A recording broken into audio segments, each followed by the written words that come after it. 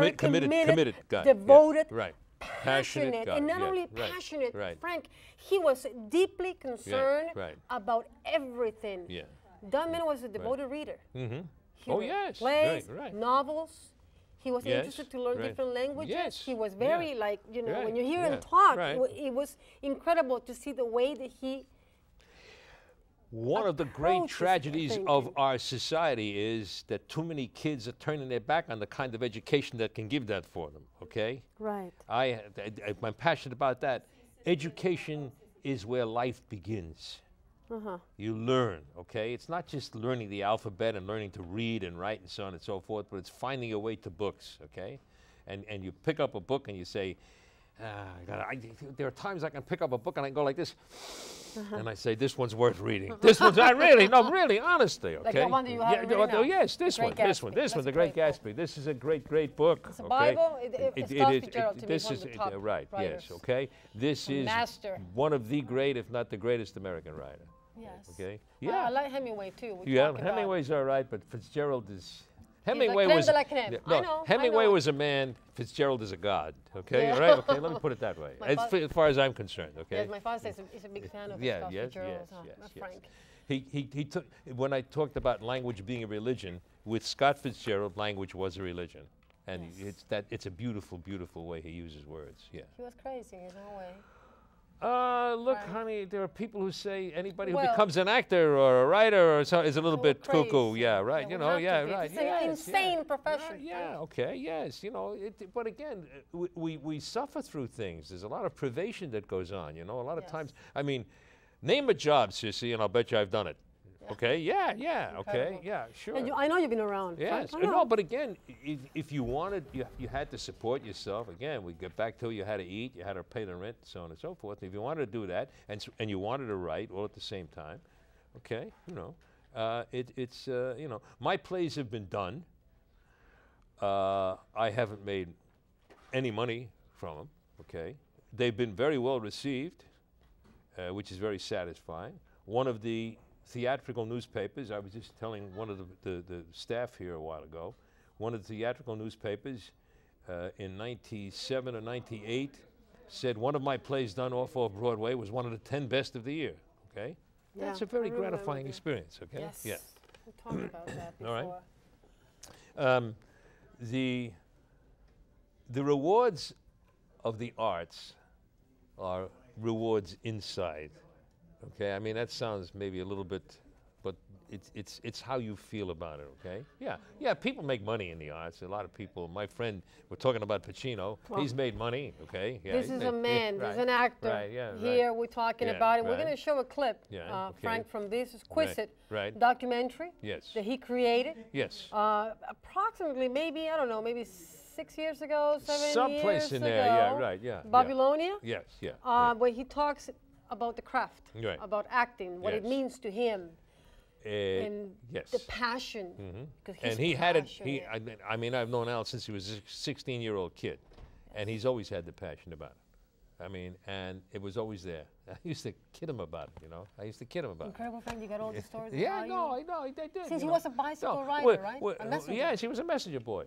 He worked for me as a messenger boy, and I kid him. I'd say, "What are you going to do?" He says, "I'm going to be an actor. I'm going to be an actor." And he was. He is.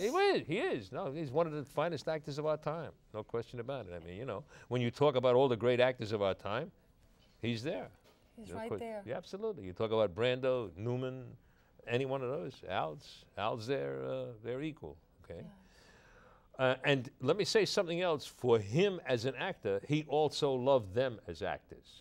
Okay, he loved what they did. He watched it and he reveled in it. Okay, and when you see it as a person, a writer for the theater, an actor for the theater, when you see it,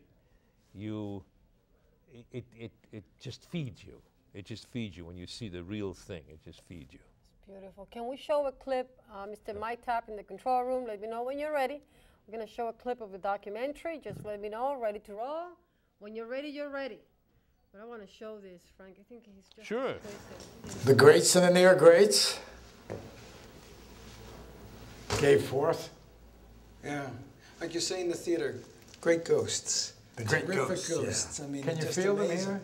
Well, you think back, Estelle Parsons and Paul Newman and James Dean was on this floor. wow.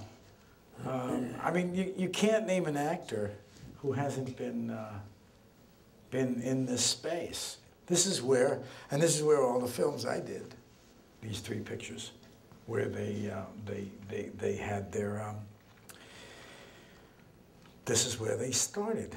Like Stigmatic, for instance, came out of this. I remember Lee Strasberg sitting there, us doing the scene for him. And after each scene, we call this place sessions. This would be sessions where you have a session and wherein you did some work, and then you're afterward. You're not so much critiqued, but you're asked to talk about why you did this and what's your plan, and if we can help in any way, and how can we contribute to the thing, and how do you feel about doing it in front of us, and would you do it again, and where do you want to go with this? And it's a learning session where you find out about how you feel about your work. Sometimes people do things here and go on to do them in other places, but also quit it. Yeah. And say, no,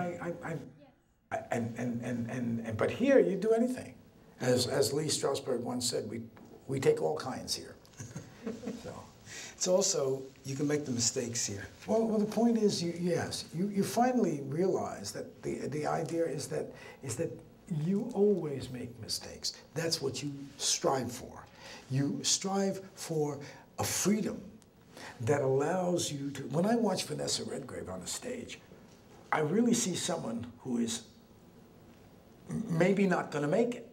She's insecure. She's I don't know where she's going. She's going to be really off. She's going to forget her lines, or she's going to fall, or she's just not going to be able to do it, and she's going to quit.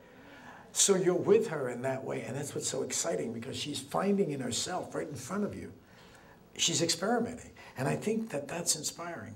And a lot of times you see that right here.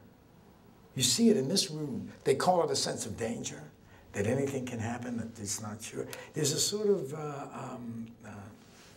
security. That's. Yeah.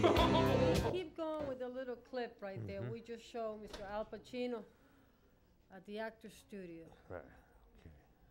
Talking about acting. What he had to say was basically a fundamental acting lesson, okay? He talked about, we feel we're walking on a dangerous thing. It's true, okay? The unpredictability. Unpredictability, yes. That. Yes, of course, because again, it's what we call the moment to moment, okay? And we do it, all right?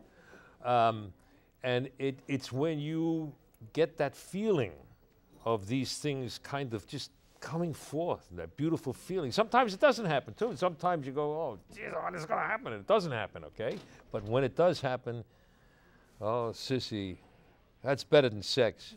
Oh, Frank, it's like perfection. It's like he talks about absolutely. the subconscious, Right. Frank, and Yeah, to take over by all that and just let it happen. Yes. Let it happen. Right. Like doing a play, like doing a show, like doing an interview, like doing this right now. Yeah. We are here listening, well, and I have to learn to relax more, and I have to, I'm doing my schooling, like every week is an exercise for me, but it's a sense of that I don't know what's going to happen. No, but there's a part of it too that has that kind of magic that children have. Okay, you can. We will see this at some time. We can see ourselves on tape, but that's not what I'm talking about. When, as a writer.